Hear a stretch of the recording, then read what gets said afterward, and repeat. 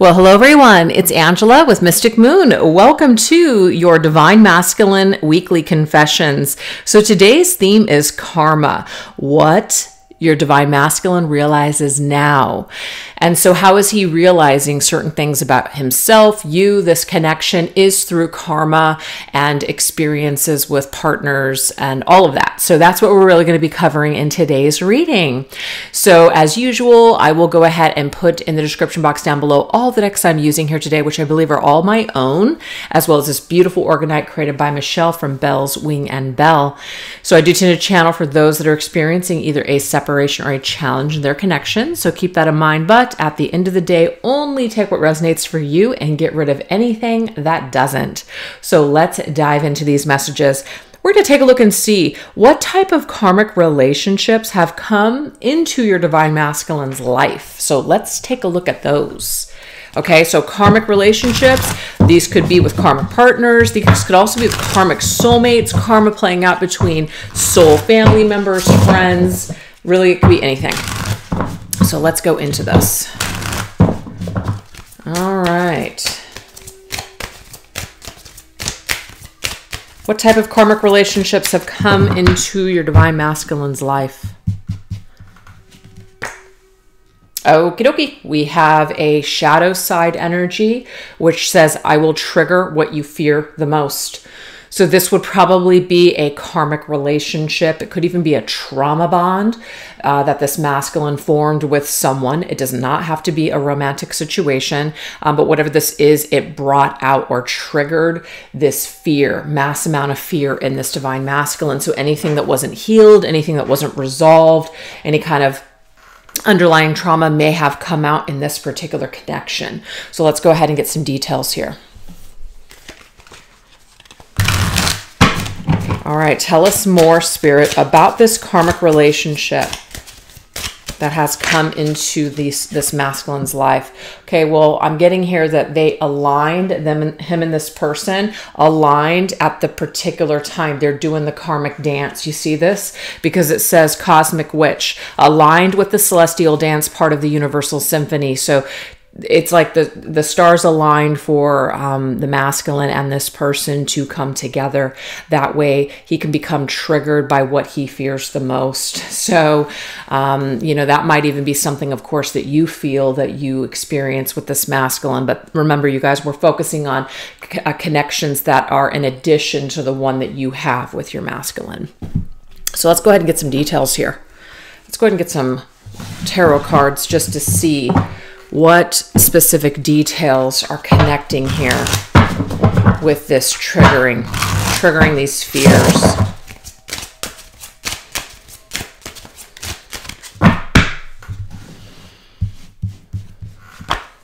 Okay, so we have the Emperor, governance. So this is Aries energy. So they could have been dealing with an Aries, but Aries is Mars.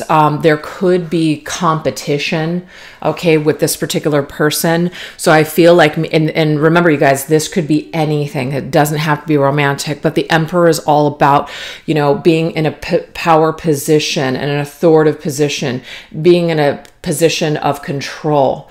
And I feel like whoever this is or whatever situation this was, this masculine felt like he was going to lose control, and that might be what he feared the most. And so perfectly aligned with an individual that may have had better skills. This could have been in the workplace. Somebody may have had something that he wanted for himself. And so this could have triggered some sort of competition, some aggression, feelings of low self-esteem, low self-worth, etc. This could have been another masculine in this masculine's life. So it may not have been like a female-male situation. It might have been a male-male situation here, okay? We do have the Three of Embers, which is the Three of Wands in the distance. So basically, this is an energy here, I feel, where it was like, you know, what we want to accomplish, we feel like it's out of our reach.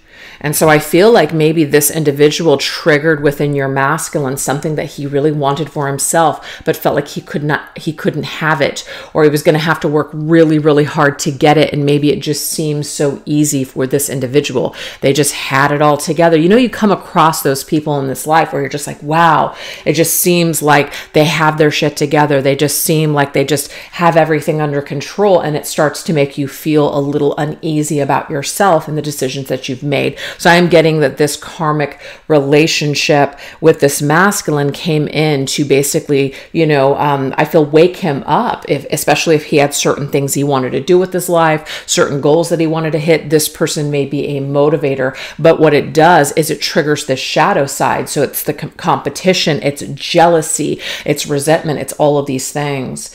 So it could be like a brotherhood kind of a thing where, you know, somebody comes in as a friend and you guys are connecting and everything's wonderful, but then all of a sudden they turn into a frenemy, somebody who's in competition with you.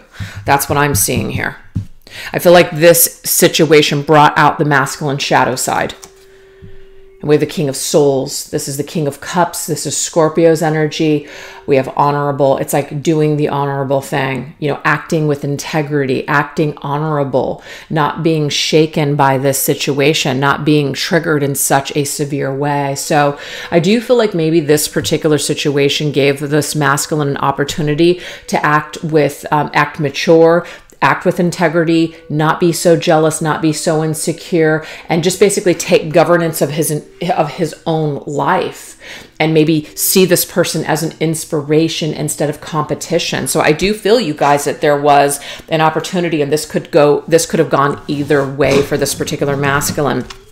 That someone triggered his biggest fear, which was not being good enough, and he could have made the decision to act mature about it or go into competition with this person. So maybe some of you guys know the situation, maybe you don't, but regardless, it was for maturing purposes, because the King of Cups is in control of his own emotions. He cannot be rocked because he has mastered the art of his emotions.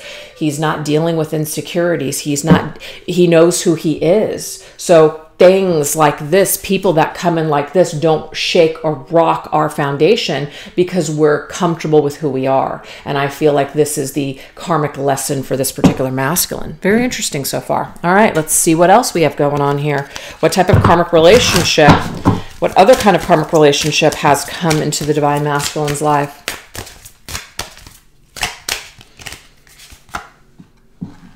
Oh, I don't know why I didn't turn it over. Okay. I will help you open your heart. So that's very beautiful. So this could be a soul family member, maybe even like a soulmate. I did say karmic relationship, so it could be like a karmic soulmate, okay?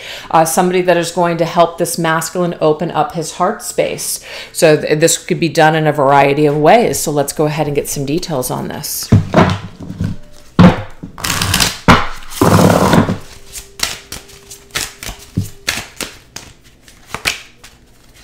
Oh, this is beautiful, you guys. This is a spirit animal. So this is not even really a person. I mean, spirit animals, I feel, are souls, of course, that you connect with. It's energy, just like any other soul on this planet. But this particular animal actually helped this masculine open up his heart space to love, perhaps unconditionally, for the first time.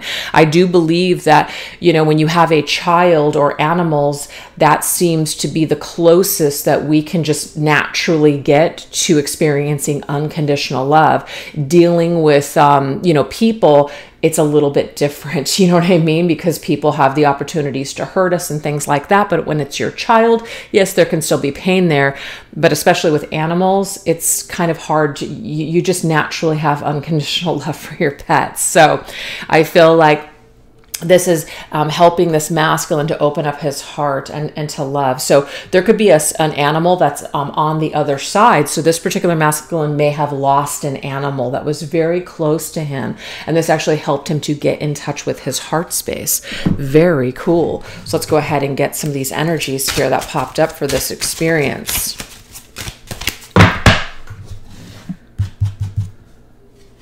Taught him some sort of a lesson here. Oh, that's beautiful. We have the 9 of Souls, which is the 9 of Cups, genie in a bottle. This masculine may have had a really difficult time with the loss of this pet, is what I'm getting here. He may have been extremely attached to this animal. And not that that's a bad thing. This is just naturally what happens when you love your animals. But I do feel like this actually has helped this masculine get in touch with what he really, really loves, what he really enjoys, what's important to him and what's not important to him. Because the Nine of Cups is a card of feeling really good emotionally, feeling really stable, and feeling really satisfied with one's life. It may have reminded this masculine that life is just too short, that it's better to count our blessings every single day because we don't know how much time we have. Nothing is guaranteed. So I feel like there's something that has shaken this masculine's world and helped him to maybe appreciate and feel, and open his heart up to experiences where maybe he wasn't doing that before. Maybe he was bottling up his emotions, and the spirit animal or losing this animal may have caused this masculine, or this could just be an animal period that's in the masculine's life, is helping him to open up his heart space and feel things that he maybe didn't allow himself to feel before. We have the High Priestess, Sixth Sense. Oh, this is interesting. Helping him to get more spiritual. That's just what I got. Helping him to get in touch with his intuition, maybe doing some meditation, living a more, like being more mindful is what I'm seeing with this too. I definitely feel like this masculine could be meditating for some reason. And it is because of this animal or losing this animal or something that has really triggered this to connect more with his higher self and to connect with nature and just the world and be grateful for everyone that he loves that's around him. So that's just what I'm picking up with that High Priestess energy. There's like a psychic energy between him and an animal. We have the Three of Cups. So this right here, soul family to me. You know how sometimes people will say that? It's like a term, you're my spirit animal. So this may not in fact be an actual animal, even though it could be for a lot of them. It could be that there's a spiritual teacher or somebody who's very highly evolved in their soul family. I'm not getting romance here. I'm getting soul family with this one. And this is kind of like when they spend time with this person, they feel like they're home. So it's like a friend. It's someone who just gets you. It's a friend where they just know who you are. You don't have to explain things over and over again. They just get you. And I feel like maybe somebody is so evolved, this masculine may look up to this person and want to feel that joy or that happiness that this person has.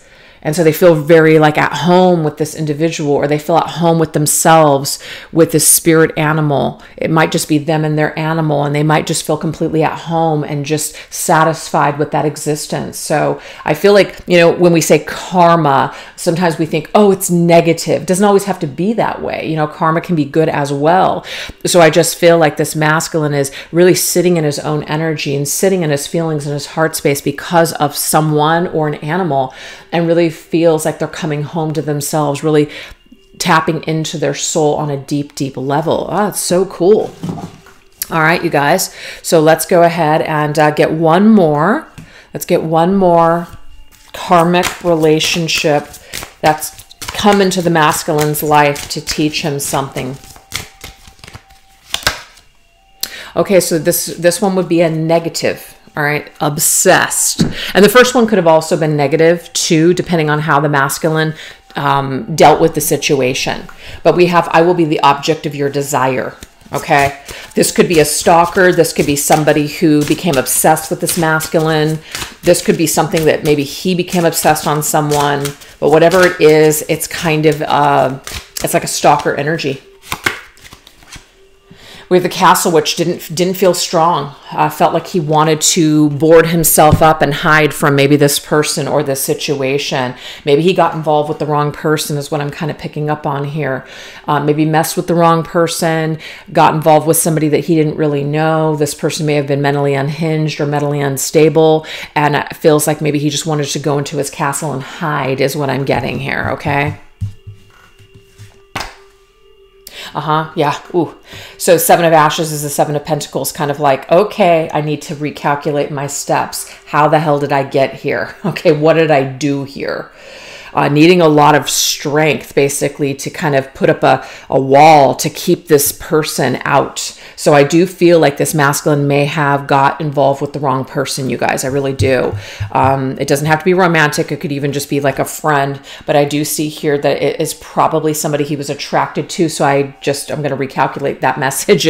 I feel like it was romantic. The Queen of Wands is Aries energy. It's very intense. You're very attracted. You're very mesmerized by this person. They look really good on the outside. But let me tell you, something was not as it seemed. It looked good on the outside, right? Like when we look at the castle, it looks really good, but maybe we go inside and it's a mess. So I definitely feel like this person was very intense, very fiery, became very angry with this masculine, a lot of Mars energy here, okay?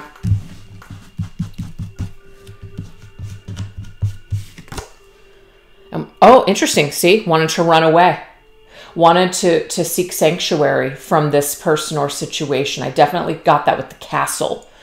So I do feel that way. I feel like ran for the hills from this person, got involved with someone, and they miscalculated their steps, and they ended up being in a situation with somebody that may have chased them, stalked them, made their life a living hell, and they needed to hide, maybe even put a restraining order on someone, actually, is what I'm getting here. So why don't we go ahead now and get some of this karma here. What are some of these experiences that they went through? Let's look at this. Kinds of experiences. Okay, these ones just came out, so I guess we'll take it. Why not, right? Okay, we've got stood up. Interesting. I feel like they stood up someone. They got involved with the wrong person, and instead of being maybe honest with them, instead of acting with integrity, I do feel like they acted foolishly and they stood someone up, and that might be what have like just ghosted someone, and that's what angered this individual to become stalker-like. Now we also have discontent. Yeah, so just kind of feels like, you know what, maybe I'm just not cut out for love. Maybe I'm just not cut out for happiness or relationships. It never works out for me. And see, this person dug their own grave. So your masculine basically undertook the situation and had to dig their own grave. It was just dead. And see, failures in a minute, like a rock slide. Climbing up a mountain, you know it's unstable, and then everything just falls. I do feel like your masculine tried to leave the situation before things got too crazy. And I just feel like what ended up happening is he ended up attracting somebody that made his life, I feel, a living hell. So some of you guys may know about this. Others of you may not know that. All right, let's go ahead and get some more details here.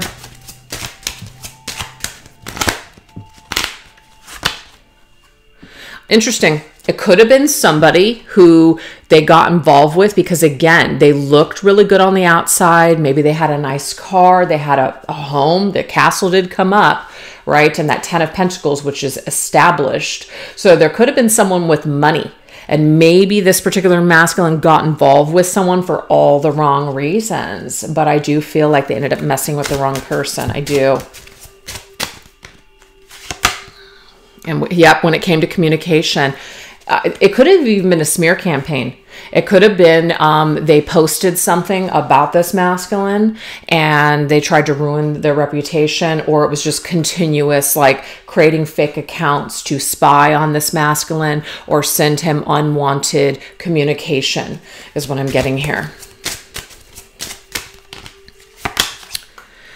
Okie dokie, and then we have mirror. So what it did is it caused this masculine to really look at look in the mirror and really reflect on how things got to this point, how it got out of control, what he could have done differently, kind of that 7 of Pentacles. How could he have recalculated his steps and done something different? And then we have birds, see? Conversations, gossip, and anxiety. So to me, this is definitely other people talking about your business, other people getting involved. That's unnecessary. Putting something out on social media for other people, airing people's dirty laundry. There's something here. And what it did is it caused this masculine to really rethink maybe doing something like this again, or getting involved with someone like this, or just making a mental note that this is a red flag or something about this individual. I'm not doing that again. So there's some kind of karma here that was very uncomfortable, I feel, for this masculine to have to deal with. Ooh, demons in disguise. Yeah. So I just feel like, again, we think that we've hit the jackpot. We think something's great, but actually it ends up, and I'm not saying like this person was a demon, but that's just a figure of speech. This masculine may have gotten to a point where it's just like, wow, this is a demon in disguise. They really disguised who they truly were. I fell for something where I just didn't take the time to get to know this person. Yeah. Misery loves company here. I just feel like maybe this person was trying to buy the masculine, and maybe the masculine could be bought to a point, but there's something where I do feel it caused depression. It was like an extreme high and an extreme low for this masculine. And I feel like maybe things took a turn for the worst very quickly. Yep. Whatever foundation was being built, it just got burned up. So we've got charcoal remains with the Four of Wands. They may even had to move out of this person's home, or they moved this person in with them. It could be that. And it was difficult to get them out, or it was just like, oh my God, it ruined somebody's credit, or it was just a nightmare of a situation because someone had legal ties to someone because of a decision that they made with a home. And we do have the Emperor. So there's somebody that's in charge, though. There's a female, a feminine energy of someone who with a lot of money, who again, the masculine thought that there was going to be something good here, but the investment did not turn out to be a good one. And at the end of the day, all the masculine was left was with a bunch of just charcoal remains, just burned. It could have been burned. He may have gotten burned from this person, or he burned this person, and then there was hell to pay later on.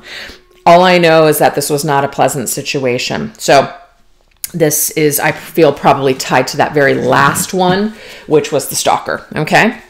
So now let's see what was the takeaway in those situations at the end of the day. So what was it all for? Did this masculine actually learn anything from this? Has he grown and healed from these experiences? Has he matured? Is he seeing things differently now? What's the deal?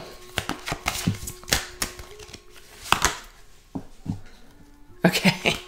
So we have the vulture, right? So what does the vulture do?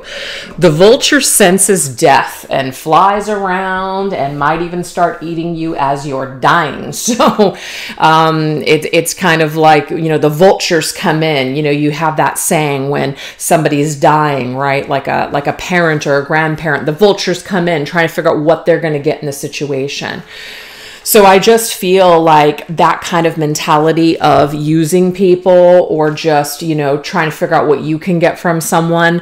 Maybe this has ended for this masculine. Maybe he has turned over a new leaf. Maybe he's learned this very valuable lesson the hard way. It's not worth it, obviously, it's the wrong thing to do. But when you use people and you abuse people, things don't work out for you. There's usually some negative consequence that's going to come your way. So it may be that this masculine has ended that side of himself that uses people to get ahead, or uses people for things such as money or status. This could have ended for him. So that would be a really good karmic lesson here that's been learned. Oh boy, yeah, Krampus. Krampus is the story of, Saint Nick. Saint Nicholas comes in and gives you good things. Krampus will come in and punish the hell out of you for being a bad boy. And I just feel like this right here, there's like a major disciplinary action here for this masculine.